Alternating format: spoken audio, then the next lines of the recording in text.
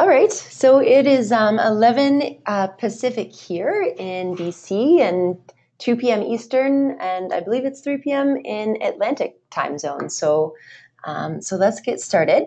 Thanks to everyone who's able to join the webinar today. It is our last Fresh Ideas webinar of 2018, so I'm pretty excited about the topic and that everyone is able to join today. So folks will probably keep rolling in over the next few minutes. That's usually how it works with the webinars, but we'll just get started now. Just a bit of housekeeping to begin. If you could go ahead and mute yourself. So there should be on your control panel a little picture of a microphone. If it's green, that means that we can hear you. So if you click it and it's red, that means you're muted and we won't be able to hear you. So as I mentioned earlier, I'm Christine, and I am the Communications and Special Projects Lead with the Canadian Freshwater Alliance, and I am based in Kelowna, BC on unceded Syilx territory. I'll also be recording the webinar today, so some folks asked about accessing the webinar after, or people that wanted to come but couldn't make it at this time, so a recording will be made available. And just a quick few words about the Canadian Freshwater Alliance. I know a few of you are new to our webinars or maybe aren't familiar with the Alliance. So our mission is to build, connect, and support freshwater initiatives across Canada.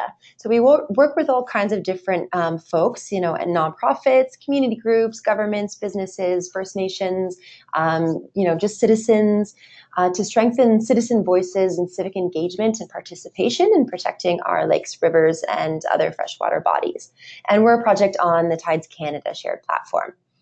So one of the things that we do to help the freshwater community connect and learn from each other is we host webinars. So we host a series called Fresh Ideas on about a quarterly basis, where we invite guest speakers to share about freshwater projects or research or case studies that they've been working on. So as I mentioned, it's the last Fresh Ideas webinar of 2018. But if there's specific things that you're interested in for 2019, or you have something that you'd like to share, please let me know. I'll put my email in the chat box in just a moment because we really want to know what people are interested in. So the webinar today is optimizing wastewater, improving effluent quality from wastewater treatment plants. And we're very lucky to have two guest speakers from the Grand River Conservation Authority on the line today. So we have Mark Anderson and Kelly Hagan.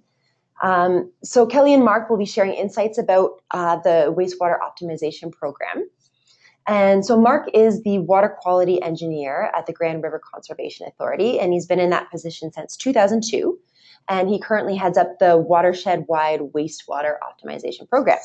He has a bachelor's degree and a master's from the University of Waterloo in chemical engineering. And he's been a member of the Professional Engineers of Ontario since 1999. And Kelly is the Optimization Extension Specialist with the Grand River Conservation Authority since 2014. And she's been involved in optimization of wastewater operations since 2011. Kelly's also a member of the Professional Engineers of Ontario and the Water Environment Association of Ontario. So Mark and Kelly will present to us for about 30 or so minutes, and then after the presentation, we'll have time for questions and discussion. So if there's something that comes up, you can feel free to put it in the chat box during the presentation.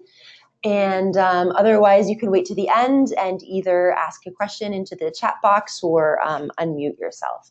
So without further ado, I'm going to pass it over to Mark and Kelly, who are going to share with you their presentation.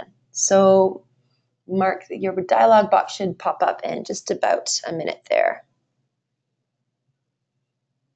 Yep. Thanks, Christine. Okay. Hopefully everyone can see the presentation. Yes, we can. Looks good. Okay, great. As mentioned, I'm Mark Anderson. I've got Kelly Hagan here with me as well. And we are going to give you the 25-cent tour of the Grand River Watershed-wide Wastewater Optimization Program.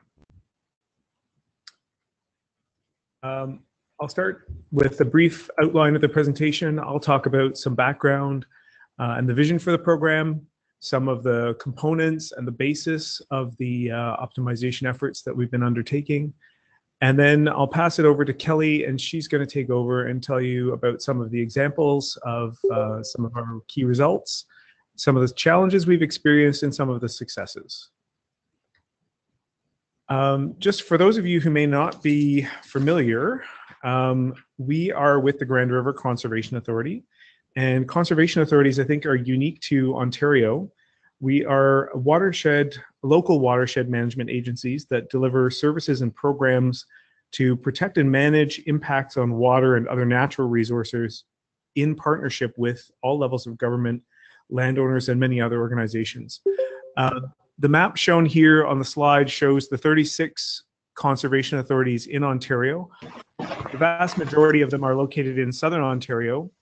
And you can see the Grand River is the big green one right in the middle of the Great Lakes and in the center of southern Ontario. We are governed by a board of elected municipal officials or their appointees. There are 26 members on our board, and we are enabled and governed by the oh-so creatively named Conservation Authorities Act, which is an act of provincial parliament. Together, the conservation authorities are mandated to ensure the conservation, restoration, and responsible management of Ontario's water, land, and natural habitats through programs that balance human, environmental, and economic needs. So just to give you a little bit more geographic context on where our watershed is located specifically, it's highlighted here in yellow, and you can see that we're located in southern Ontario, about halfway between Toronto and London. And the dreaded 401 highway bisects our watershed right through the middle here, just south of Kitchener, between Kitchener and Brantford. We're very close to Toronto and the greater Golden Horseshoe that incorporates Toronto, Burlington, Hamilton area. There's also a green belt between us and Toronto that has limited development in it. So for those people who can't afford to live in Toronto, our watershed is actually very conveniently located within commuting distance, and there is a significant amount of growth pressure in our watershed. There are 39 municipalities that are either entirely or partly touched by our watershed boundary, and representing about 1 million residents. We are the largest watershed in southern Ontario at about 6,800 square kilometers. And just for a little bit of context, that's slightly larger than the province of Prince Edward Island. The river flows from Dundalk in the north, about 300 kilometers all the way to Port Maitland in the south, where it discharges into Lake Erie. And our watershed makes up about 10% of the entire watershed area draining to Lake Erie. So we're a fairly significant input, particularly into the eastern basin of Lake Erie. Again, zooming in a little bit on our watershed, we have 30 municipal wastewater treatment plants that discharge directly into the Grand River or one of its tributaries. And they're shown on this map as the green circles. The color and the size of the circles is proportional to the amount of sewage that was treated at those wastewater facilities in 2017. In addition, we have 4 communities that utilize surface water from the river as a source of raw water supply for their municipalities, and those are shown in the blue stars. We've got a couple of communities, in particular the city of Brantford and the village of Oshwegan on the Six Nations Reserve. Those are the 2 blue stars down here on the southern part of the map. And those communities get 100% of their water supply from the Grand River. Whereas the city of Guelph and the region of Waterloo get most of their water supply from groundwater wells, which is supplemented with surface water takings. And just to give you a little bit more context in terms of the importance of, or the size of the sewage treatment plants relative to the river, the combined flow from all of the wastewater treatment plants upstream of Brantford can be in the range of about 10% of the flow in the Grand River at Brantford during low flow conditions. In addition to serving as a drinking water supply. Hey, Mark, I just wanted to jump in, and I think that your slide seems to be stuck on the Conservation Authorities of Ontario slide, and I think you've gone through a couple more. Okay, I'm just on the next slide there. Sorry. Okay. Are you seeing the slides changing at all? No, it's still on the Conservation Authorities of Ontario slide for us here. Okay, let's try to stop sharing this and start sharing it again. Sure.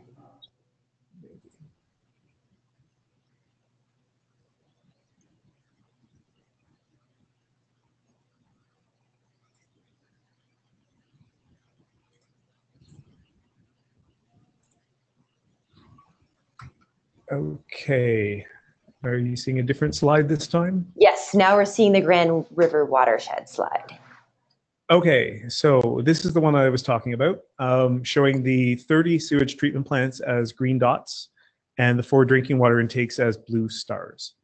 In addition to serving as a source of municipal water supply, the Grand River serves a great number of other values and functions, including obviously natural habitat, but also supporting irrigation and livestock watering for agricultural purposes. Recreation is very important in our watershed for the residents of our watershed. And a lot of people spend time canoeing and kayaking on the river, as well as hiking next to it, fishing in it, and that sort of thing. So it serves a number of other important functions. And needless to say, there's a keen interest in having high quality effluent discharged to the river system, which leads us to our optimization program. Are you seeing the next slide? No, we're not for some reason. It's not cycling through. Yeah, it's still on the Grand River watershed slide. Okay, let me try something else then.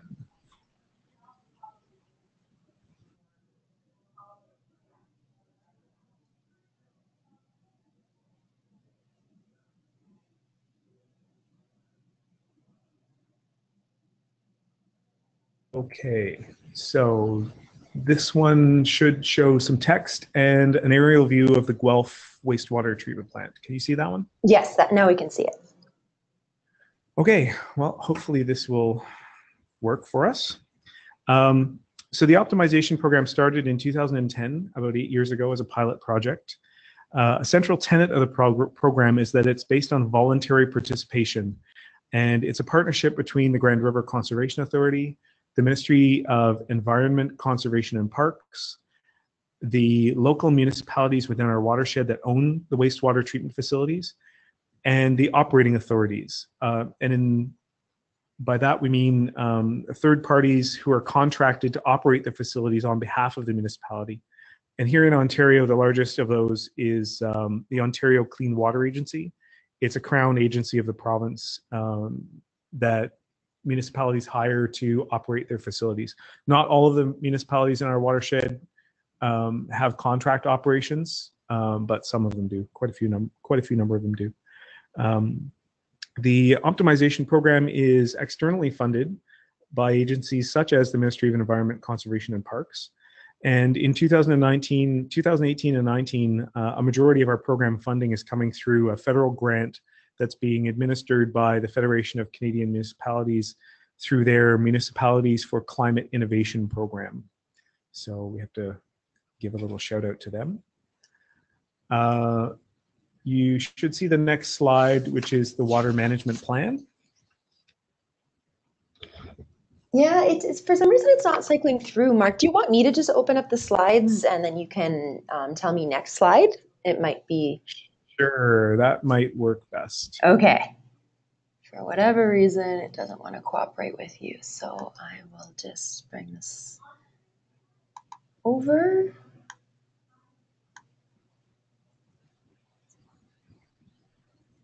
And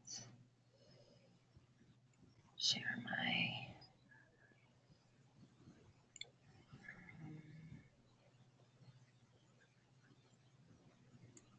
Okay.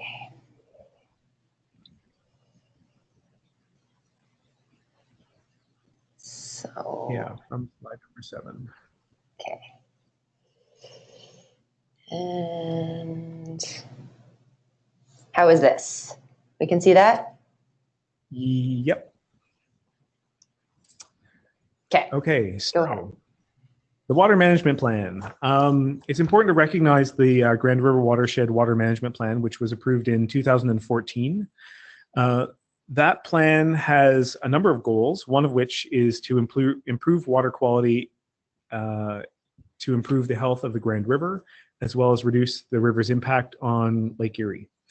The optimization program developed a number of voluntary targets for total phosphorus and total ammonia nitrogen for treated wastewater effluent. And we really focused on those two parameters in the effluent because they're the ones that cause the most direct environmental impact at this point. Total phosphorus causes eutrophication both in the river as well as algae problems in the lake.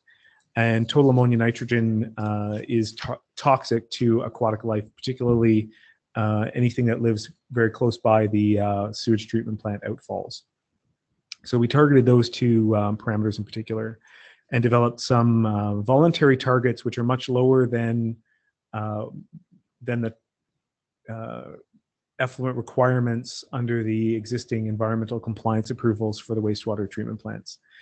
The wastewater management plan also recognized optimization as a best management practice or best value solution to achieve the goal of improving the quality of the Grand River. And we did some modeling as part of the background to the water management plan to demonstrate that if we could achieve the targets that we've established for phosphorus and ammonia, then we would actually see improvements in the Grand River. Next slide, please. So optimization is a term that's thrown around and it's used in a number of different ways by many different people. So I just want to give you a little definition. And in our context, what we're talking about is creating a focus on the performance of the wastewater treatment plant and the quality of the final effluent by establishing a goal or a target, utilizing the existing infrastructure and people to their fullest extent to achieve those goals or targets, and then applying a logical approach based on data. And the next slide, please. So a bunch of those concepts get rolled into the vision for our program, which is to ensure that we're using data to make good decisions at all levels of the organization to ensure that we're really taking advantage of all of the capacity of the existing infrastructure and the people and resources available to us to produce a high quality effluent that will make a measurable improvement in the Grand River and Lake Erie. The next slide, please. Strategic planning. So we have a small but mighty core team composed of Kelly and myself from the GRCA, as well as Sandra Cook, who's my supervisor. We have representatives from the Ministry of Environment, Conservation and Parks, as well as some of our local municipalities. We meet quarterly for 2 solid days, and we use a process called the nominal group technique, where we generate ideas, concerns, and areas for focus for the program for the next quarter. We put all those together and we vote on them to determine which ones are the highest priority for the next quarter. And then the big thing that comes out of this 2-day meeting is basically a list of action items that drives kind of the things that we'll be doing over the next 3 months. Next slide, please. So our optimization program is really built around the concepts that were created through the development of the composite correction program. And this is a program that was developed in the United States by the US EPA, Environmental Protection Agency, in the late 1970s and early 80s as a means for identifying the causes of poor performance of wastewater treatment plants and addressing those causes. Initially, it was developed to bring plants back into compliance with their discharge permits, but we've since adapted it and utilized the same concepts to try to promote achieving a higher quality of effluent from those sewage treatment plants. It's really a systematic 2-step protocol for identifying and resolving performance limiting factors or issues at a plant. The first step is a comprehensive performance evaluation, which is a 5-day evaluation by an independent team of reviewers. And it looks at the performance of the plant, the maintenance of various components. We interview managers and operators. We do a brief review of desktop review of the design of the plant to identify where some of the performance limiting factors might exist. And then the second step is technical assistance, and that's a more involved and lengthier process to try to address some of those things that might be preventing the plant from performing as well as we think it should. The next slide, please. And so the composite correction program is really built on this concept of a performance pyramid, where we've established the goal at the top of producing a good economical effluent, so achieving a high quality of effluent being discharged from the plant. Immediately adjacent to that is the operations or the operators who apply process control to the plant to achieve that goal. And in order to achieve that, the plant has to be capable, and that really depends on three areas: the administration or management of the plant, to ensure that it's properly staffed and resourced. The design of the plant, obviously, the tanks have to be big enough and the pumps have to be the right size to be able to control the process. And then obviously the equipment has to be maintained in good working order. So the administration, design, and maintenance pieces add together to define a capable infrastructure of the plant. And then it's really the operators who apply process control on a day-to-day basis to ensure that the quality of the effluent coming out the end of the pipe is of a high quality. The next slide, please. So the main drawback of the composite correction program is that it was developed to be applied on a plant-by-plant basis, making it very resource intensive. When we have 30 wastewater treatment plants in our watershed, and there are two staff here, basically Kelly and myself, who do this on a fairly full-time basis. Luckily for us, there's a group in the United States that's been supported by the United States Environmental Protection Agency, and they've been developing an area-wide optimization program over the last 25 years or so, focusing on drinking water treatment plants, but using the same composite correction program concepts. So we've looked to them for guidance and direction on how they develop their program and how we could use something similar in our watershed. And although the goals might be somewhat different in terms of treating drinking water versus sewage, a number of the concepts are the same. So we've been trying to adopt their area-wide approach using a similar model. So on the screen here, you can see three components of the model. And all of our activities basically fit into one of these three boxes, and some of them kind of span one box or the other, or all three, but we try to divide them up into these various components. So first off, in the top left, we have the status component, and these are activities that allow us to track the performance of the plants, the wastewater treatment plants in our watershed, assess them against our voluntary targets, and prioritize them for follow-up.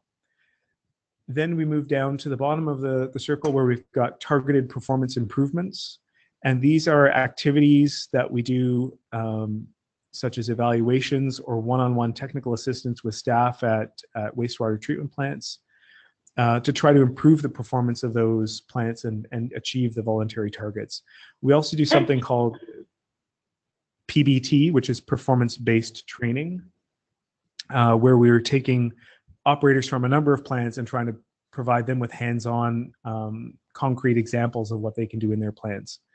The last component, or the third component, is the maintenance one on the top right. And that really comprises things that we do to sustain the program. For example, establishing long-term funding, the strategic planning that we do every quarter, but also things that we do to try and integrate optimization concepts into our day-to-day business and enhance or add value where we can, such as giving operators continuing education units for any training that they might be involved in. The last piece on this diagram is the little arrow pointing outwards, and we've labeled it knowledge transfer. And that's where we're working closely with staff from the Ministry of Environment, Conservation and Parks through their partnerships branch to try to spread optimization to other parts of the province, since we only work within our our defined geographic area in the watershed. The next slide, please. So just some specific examples under those different components of the things that we do. We've produced 6 annual reports now where we gather information from all of the wastewater treatment plants in our watershed and compare them to one another so that plants can sort of see where they fall relative to others in our watershed. In terms of improving performance, we've done a number of optimization training workshops. We've done 9 on-site evaluations of wastewater treatment facilities in our watershed, and we've been providing technical support to 4 of those wastewater plants in our watershed. Maintenance activities to maintain program support. We have been doing annual workshops with the operators and managers in our watershed since 2012. And the most recent one was actually last week on Tuesday. We also document case studies, and we've developed a recognition program to recognize the plants in our watershed that perform really well and have been participating in the program. And I think Kelly's going to talk a little bit more about that later on. The last part there is transferring those lessons learned to other areas of the province. And we work very closely with members of the Ministry of Environment, Conservation and Parks, both through our strategic planning process, but also in our on-site activities and the workshops, et cetera, that we've delivered. And they've been taking what we've been doing here in the Grand River and trying to move that to other parts of the province. For example, they've started a little pilot project with 7 plants in southwestern Ontario in the Windsor and Sarnia area. At this point, I'm going to hand it over to Kelly, and she's going to talk to you a little bit about some of the things she's been doing. Thank you, Mark. So annual reporting. This falls under the status component piece. And Mark had already mentioned that we have 6 annual reports compiled to date. And each year we collect data from all the treatment plants in the watershed. Voluntarily, they are submitting this information to us. So we couldn't do it without all the great participation of all the municipalities. All of those reports are also posted on the GRCA's website as well, if anyone is interested in taking a look. In addition to the annual reports, we also prepare individual summaries for each of the treatment plants. And I have an example of that is on the right side of the slide, just showing a screenshot of the summary for the Brantford treatment plant. The top left is showing a small table of per capita metrics, flows and loadings and that kind of thing, with values specific to the plant, as well as textbook typical values and the GRCA median values. The individual summary also shows the plant flows, monthly average plant flows and their nominal design flow, as well as final effluent, total phosphorus, and total ammonia nitrogen monthly average concentrations, in addition to the GRCA targets that Mark had mentioned previously. And the small box on the right is showing some comments related to process and performance, as well as follow-up information. So we send this information out to each plant owner so they can use it as a reference. Next slide, please. So this is a graph showing per capita flow. So this is one of many metrics that we track and report on in our annual report. So what it's showing is each of the treatment plants is listed at the bottom, and it's showing per capita flows, which is the liters of sewage per person per day going to each plant. So it's showing the values from 2012 to 2017 for each plant. It's also showing the typical range you would expect is between 350 to 500 liters per person per day, as well as the 2017 GRCA median value, which is 332 liters per person per day.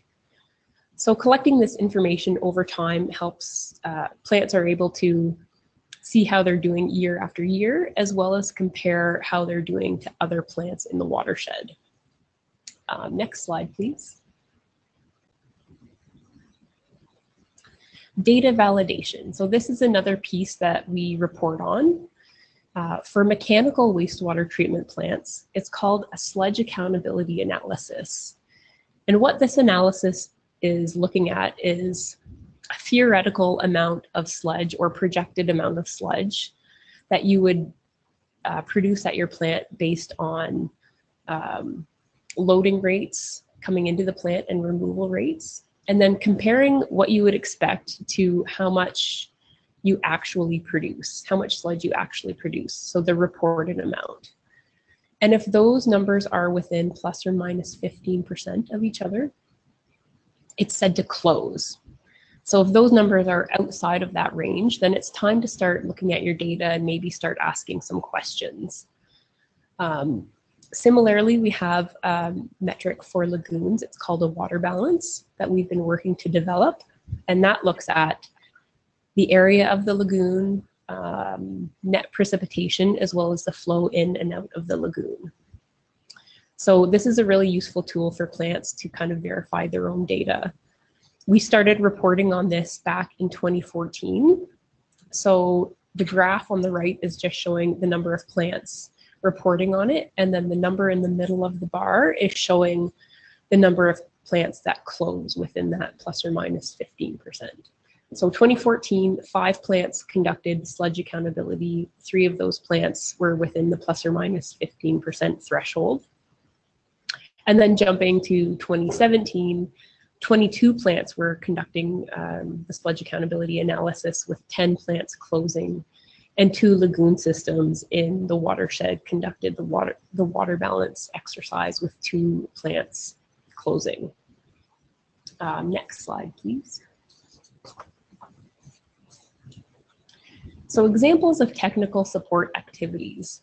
So this is what would fall under the targeted performance improvement component that Mark was talking about earlier.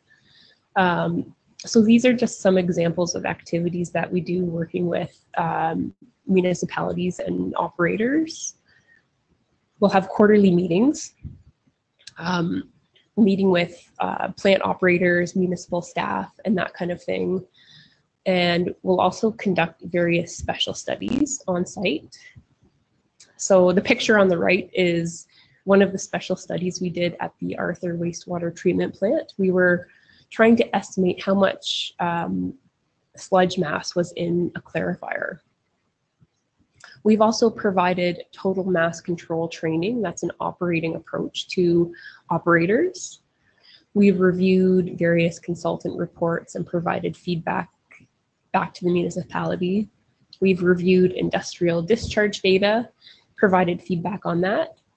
And we also created a daily data spreadsheet, which is a tool for the operator, which allows them to track and trend their plant process and performance data. Next slide, please. So program impact. So this is a graph, and it's showing the final effluent total ammonia nitrogen coming from one of the plants we've been working with, the Hespeler Wastewater Treatment Plant. So the ammonia is the blue line, and it's showing the ammonia from 2014 to 2018. The orange line is the GRCA's target. So it's 2 milligrams per liter in the winter period and 1 milligrams per liter in the summer period. So we initiated a technical assistance program in May of 2017, implementing a total mass control program at the plant. And you can see since we kicked off that program, the levels of ammonia in the effluent at the plant have decreased quite a bit. We still have a little bit of work to do to work towards trying to improve effluent ammonia over the winter period, but so far it's been a really good success. Next slide, please. Engaging municipal partners. So this is what would fall under the maintenance component. And one of the main things we do here is the recognition program. So what the recognition program is, it's designed to promote and encourage participation in the program, as well as highlight some of the top performers in the watershed in terms of performance. So we compare the effluent data that's submitted to us voluntarily from the treatment plants and compare that information with the voluntary targets that the GRCA has set out. And since we kicked off this recognition program, we did see a significant increase in some of the self-reporting, mainly the sludge accountability analysis. So, so far the recognition program has been successful. Next slide, please. So watershed-wide performance. So the targets that Mark and I had mentioned previously are listed in the table on the right. On the left, sorry. This is the total phosphorus target. So it's split into either 0.3 milligrams per liter or 0.15. So if the plant has a filter, then the target is set at 0.15 milligrams per liter. The graph on the right is showing the phosphorus flow weighted concentration.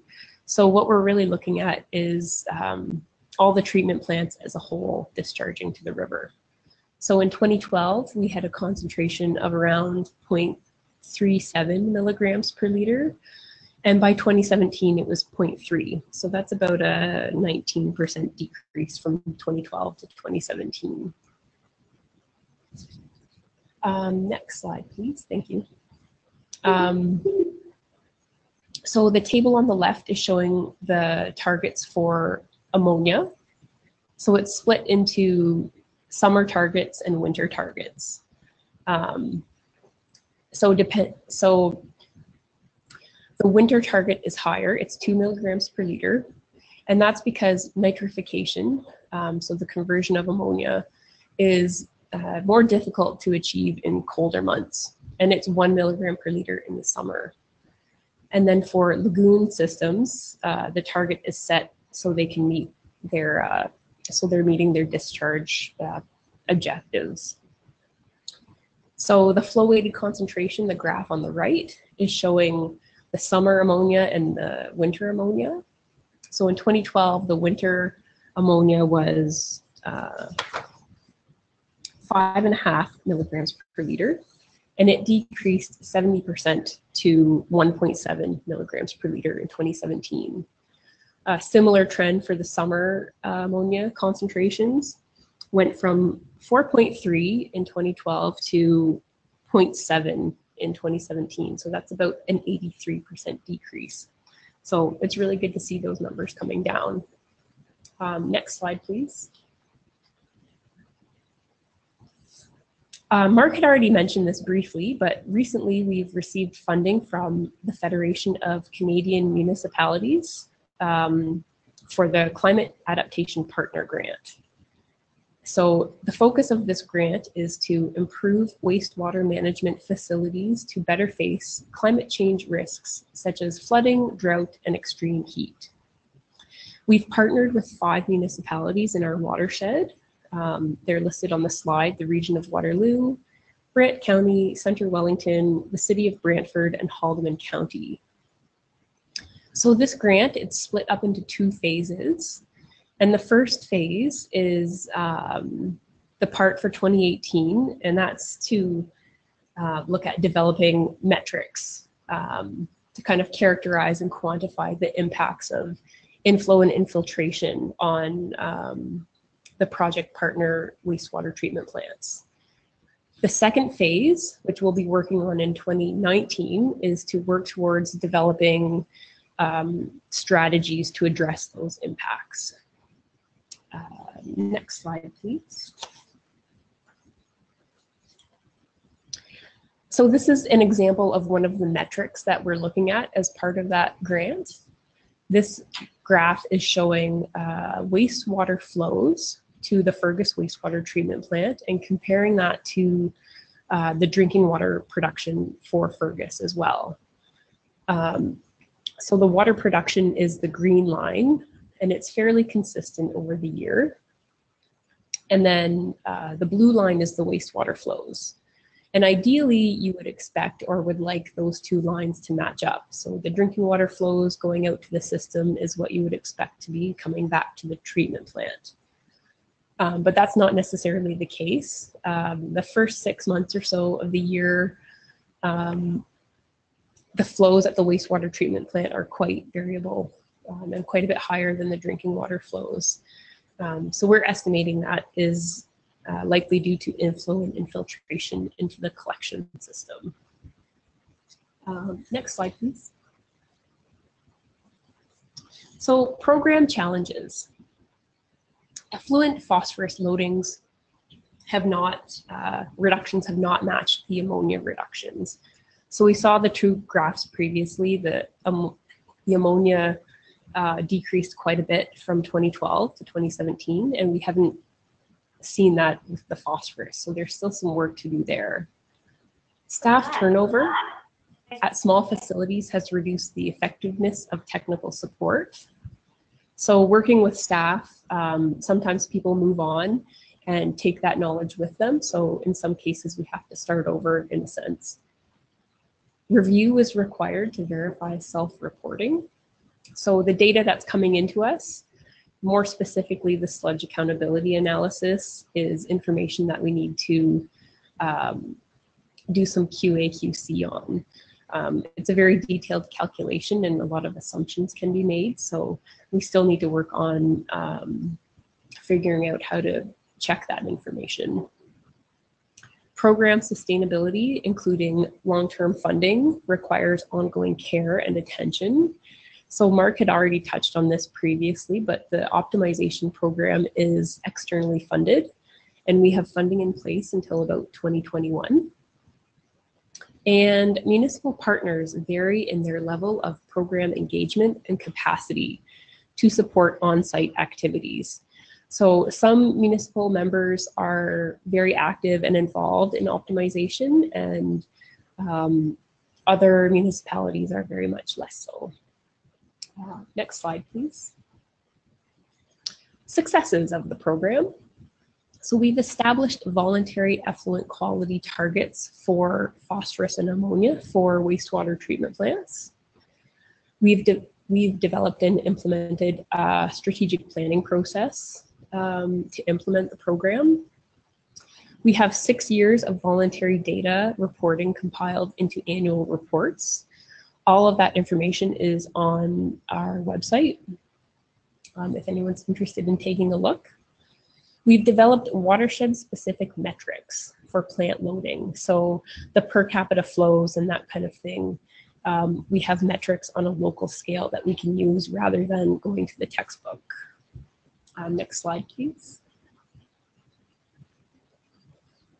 The GRCA and some provincial and municipal staff are now trained in conducting on-site evaluations and providing technical support. We've developed a recognition program to encourage participation and improve performance. We've also developed case studies that have documented how optimization can improve performance and capacity. And finally, there's been an overall of 73% decrease in the ammonia loading from the treatment plants from 2012 to 2017. Next slide, please. And I just wanted to point out our website is at the bottom, www.grandriver.ca. If you search for optimization, you can find all of our annual reports and some case studies and other documentation if you're interested in taking a look. Thank you very much. Cool, great, thank you so much. So we have some time now for some questions. So if you have any questions that kind of came up for you while you were watching the presentation, feel free to just put them in the chat box there. And I see that there's one from Marlo already. Could you explain what a filter is? A filter is part of the treatment process. Typically after the wastewater has gone through primary and secondary treatment, some plants will have a filter at the end. Sometimes it's a sand filter, and the water will pass through and remove more solids from the effluent. Cool, great. I actually had a few questions myself. I was interested in the slide that you had about the influence of precipitation events on outflow. So I'm just wondering, is there in the Grand River watershed, is it mostly combined sewers or separated sewers? Do you have a sense? Yes, we do. And the sewers in our watershed, luckily, are all what are considered nominally separated. So we don't have any combined sewers. They were not designed, the sewage treatment plants aren't designed to treat stormwater. They're separate systems. Oh, okay. But you're still seeing an influence of kind of precipitation events into the wastewater inflow, I guess, or outflow? Yeah, that's pretty typical of every single system. Okay. There's always going to be some leakage. You're always going to get a little bit of rainwater and groundwater infiltrating into your collection system. Ideally, you want that to be kind of controlled and minimized, but you're always going to have some. Right. Okay. So it's just the effect of that is tempered quite a bit with the separated sewer systems then. Yes. Yes. Okay. And just a question, was wondering whether the flooding in the spring in the Grand River, if you saw a big impact that had on effluent quality and meeting targets, and if there's any thought as to, under the auspices of this program, whether, you might consider, measures to reduce storm-related inflows into wastewater, whether through green infrastructure or kind of different measures like that.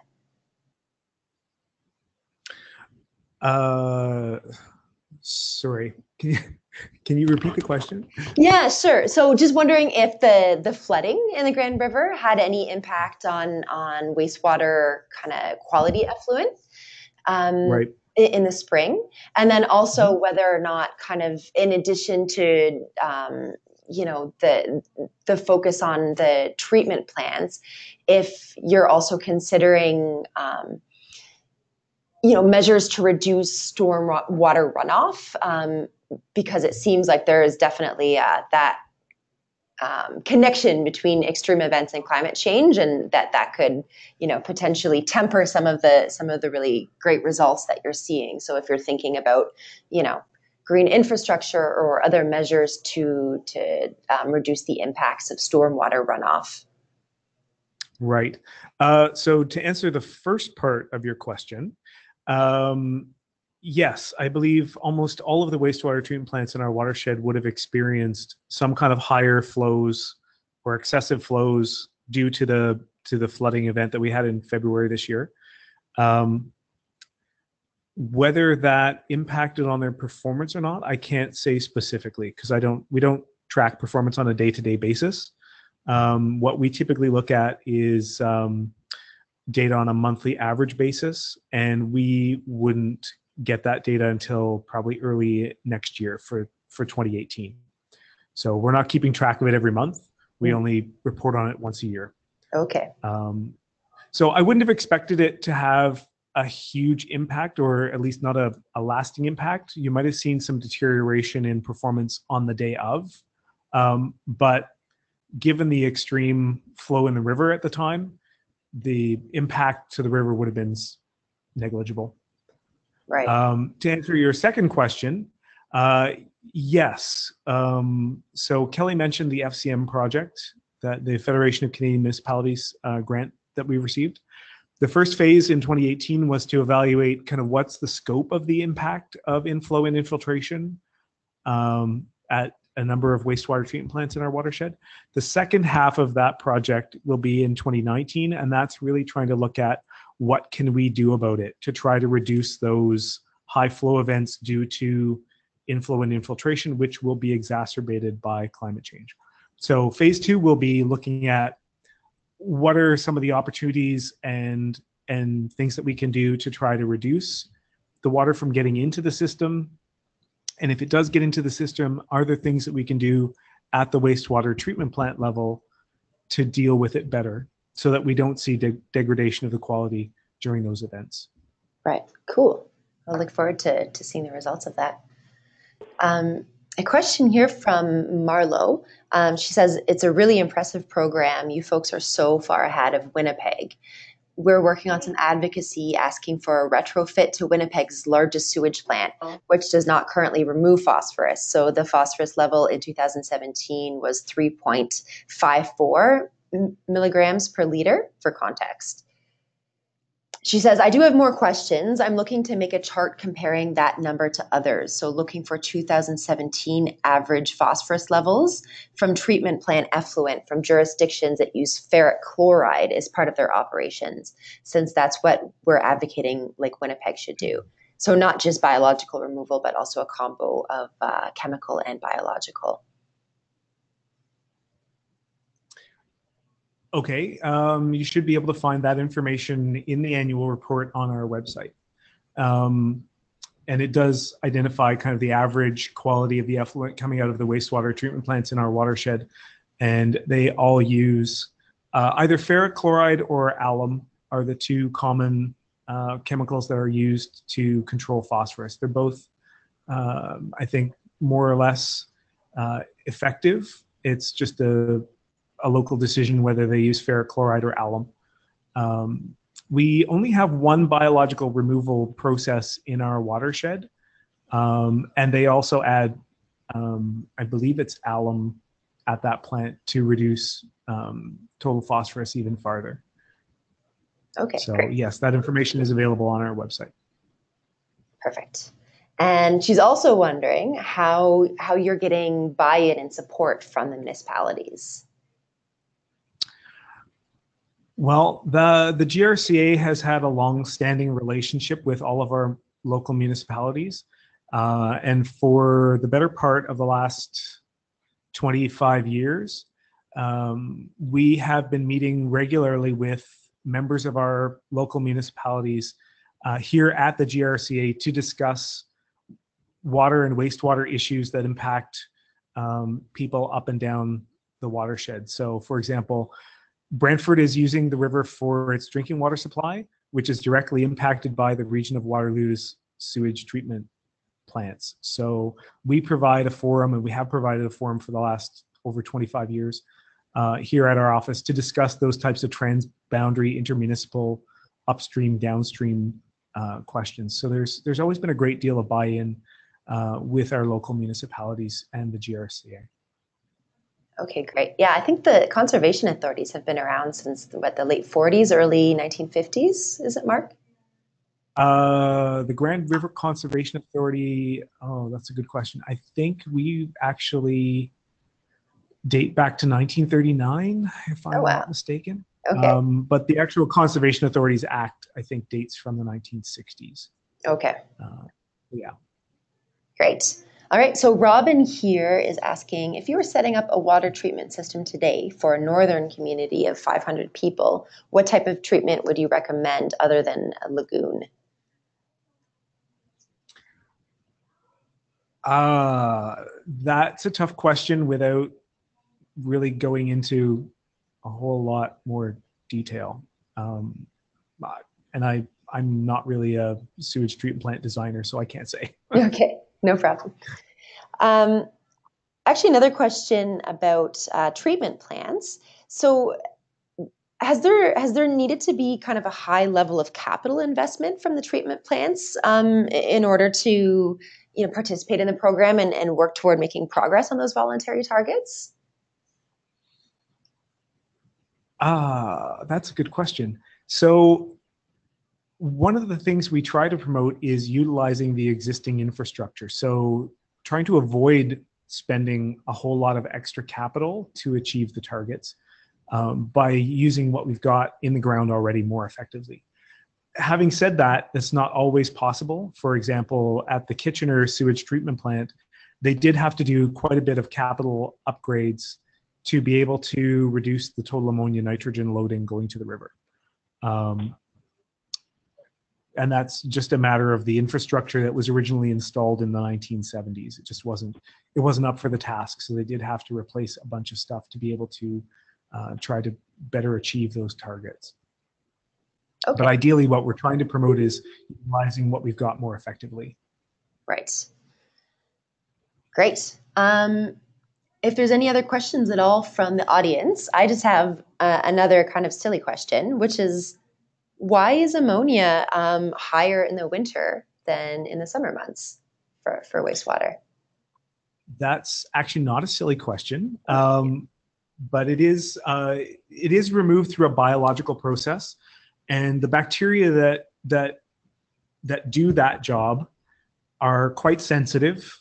They're particularly sensitive to temperature, so they don't work quite as well in the winter, which is why you see the ammonia levels going up a little bit more in the wintertime. Okay. All right. It just has a function. It's a function of the water temperature and the fact that they just don't like to do anything when they get cold. Right. Okay. So Marlo has one more question. What happens if wastewater plants don't comply? Are they fined? I think it's a voluntary program, if I'm not mistaken. Is that right, Mark? Yes, it is a voluntary program. So if they don't comply, we try to publicly shame them back into coming back to us. Right, no, that's that bronze, gold, silver. We do try to, exactly. We try to provide incentives, and again, it's a voluntary program where we work with everybody. Not we have no jurisdiction to fine anybody. Right. We can't lay fines for anything unless you're building a house in a wetland or a floodplain. Right. And just to reiterate, so the Environment Canada guidelines for total phosphorus is about 1 milligram per liter, and the voluntary targets under the Wastewater Optimization Program is a third of that. Is that right? 0.3, yes. Okay. Correct. Okay, great. And in Ontario, I can't speak to other provinces, but at least in Ontario, each wastewater treatment plant also has what's called an environmental compliance approval, which is a legal document that outlines their requirements for the final effluent quality. So most of those environmental compliance approvals in our watershed will have a limit on total phosphorus of 1 milligram per liter or less. Some of them are still at 1 milligram per liter. That's their legal limit. But what we're encouraging is to achieve something lower than that. Okay, perfect, great. All right, I don't think there's any more questions from the, oh, Marlo was asking would the province enforce consequences then, but I think you just answered that. Yes, the plant has an environmental compliance approval, and if the plant doesn't comply with the approval, then yes, the province would step in. Great. And then Zoanne is asking whether you can send info to Environment Canada and have them or someone like them follow up, because she's looking for better results. Sorry, I'm not totally sure I understand that question, Zoanne, so I'll follow up with you. Oh, it's answered. Okay, we're good then. Perfect. Well, if there's no more questions then, maybe we'll wrap up just a couple minutes early. And as I mentioned, we did record the webinar. So a few technical issues, of course, at the beginning. That's always how it works. But we managed to work it out, and it was a great webinar. So I will be circulating the recording afterward and to everyone who signed up. So, and if you have any questions for Mark or Kelly, their emails are here. And I just want to thank you guys both very much. It was super interesting. And, there's a lot of watersheds across the province that are, that are concerned about nutrient loading, especially, heard a lot from the Lake Winnipeg Foundation, where nutrient loading is a big issue, of course, Lake Erie watershed and elsewhere. So I'm sure it'll be very interesting to all those folks that are working on nutrient related issues across the country. So thank you so much, Mark and Kelly. And thanks to everyone who was able to join today. And I hope you guys have a great rest of the season. And we'll be in touch in 2019. Thanks. Thank you. Bye.